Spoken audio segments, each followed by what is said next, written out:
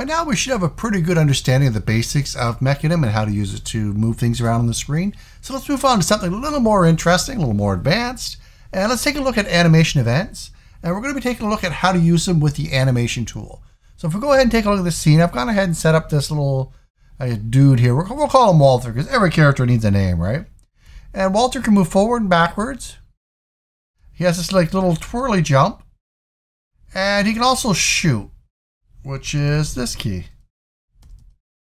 So not too bad. We got a good start here on Walter. But let's go ahead and actually change it a bit so that when we do our little twirly jump here, let's actually go ahead and shoot 4 shots out. And let's go take a look at the animations and how we have this set up. So I'm going to stop it. We'll click on Walter, or in the case of this scene, I call him Cube Dude. If we take a look here, he has a gun. And I've gone ahead and put an empty game object at the end of the gun for the launch point. This is where I want the projectiles to be fired from. So let's go ahead and we'll take a look at the animator or Mecanim, the way I have this set up. And I have a blend tree set up for the movement. We've looked at this several times already. I just made a simple move script that just moves them forward. And of course, when you get a negative value, if we just go ahead and click this, it'll move him backwards. And of course, when it's at 0, he just idles. And then I have this any state transforming to the 360 jump. And that goes off when the 360 toggle is clicked. So a very simple state machine setup here. Let's take a look at the animations. We'll start off with idle.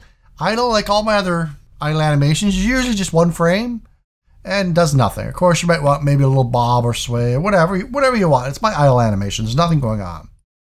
The move animation, like I said, it moves in one direction.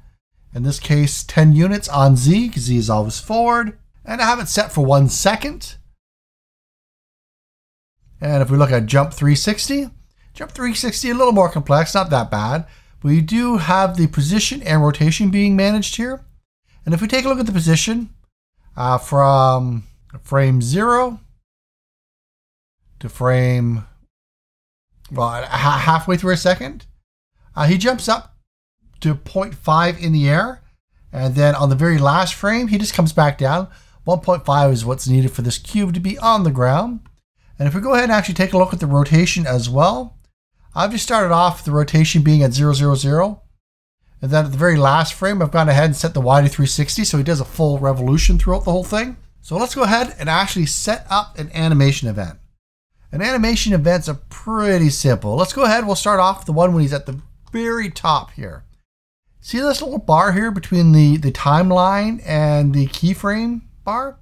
If you're right clicking here, you can add an animation event. Pretty simple. And it's going to ask you for a function. And I'm going to take fire projectile. And if we go ahead and take a look, it's grabbing it off of this script here. And we'll quickly open up this script here. Nothing special at the top. I'm just getting a reference to my animator, my transform, for where I want to launch the projectile from, and the actual prefab of the projectile itself. In the awake, I just assign it. In the update, I have my guy move according to what key I'm pressing. Then, of course, I have the fire key. So when I press the 1 key, he shoots. And, of course, when I press the space bar, he does a little 360 jump. Well, this is the method I want to call here. It's fire projectile. And this is what I'm going to call from the animation itself. So with that done, let's go at 0.15. Let's close this down. I'm going to right click again, add another one. And I'm going to call the same function. Then at 0.45, we'll add another one. You guessed it. And when he lands, we'll go ahead, we'll call one more. There we go. So that's it. You know you have these set up because of the little white boxes here. And when you hover over them, you see them. And if for some reason they're closed and you want to edit it later on, you can just click on it. Double click, I should say. And it'll open up. And of course, if I did have other methods, public methods, I could grab those as well. And we'll come in. We'll just take a look at this one here. And I now have foo or fire projectile. I'm going to keep fire projectile, obviously. So let's go ahead and we'll shut this part down. If we hit play, we watch as it plays through. it's not doing anything. And it won't actually do anything until you're actually playing your game. So let's go ahead and take a look at this. Make sure record is off. I'm going to hit the play button. And now when I hit the space bar, he jumps up, shoots 4 projectiles. The projectiles themselves just last 2 seconds and kill themselves. So there we go. Now, of course, we could instantiate some sort of sound when he shoots as well. Maybe there's a particle effect, maybe some smoke coming out of the end of the barrel, a muzzle flash, whatever it is you want. You can actually go ahead and time that in the actual animation of when you want it to go off. So maybe right before he actually goes and fires all these shots off, maybe you want him to have some sort of battle cry where he's all like, wah! And maybe you want that to start right about here. Of course, this is where you could go ahead. Maybe my foo method does that. And now when it plays at 0.05, he'll start yelling, then he'll do his little shots. And I find this to be a really great way to keep everything in sync with the animation, so that your sounds are never out of sync. Or maybe when you're like, firing your gun, you might have maybe a complex animation on your gun where the guy's running and the gun's kind of like at chest level. But when you hit the trigger button, he lifts it up to his chest, or rather his shoulder, looks down the scope and then shoots.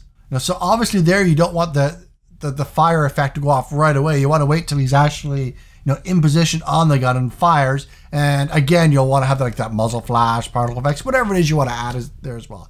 This is probably the easiest and probably the best way to actually do it.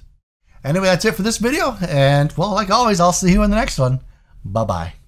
So if you like the video, go ahead and hit that subscribe button down below. It really does help me out here on YouTube. And go ahead and follow me on Twitter. I can be a pretty chatty guy over there when I'm not walking through a forest or being stalked by eagles and falcons, lions, tigers, and bears.